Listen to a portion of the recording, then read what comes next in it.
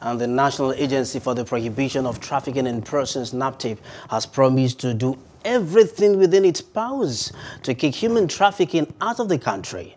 The commander in Bayelsa, Mrs.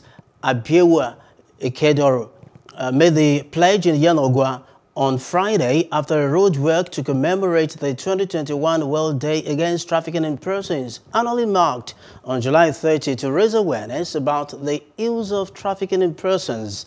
She said it will no longer be business as usual for human traffickers in Bayelsa and Nigeria in general.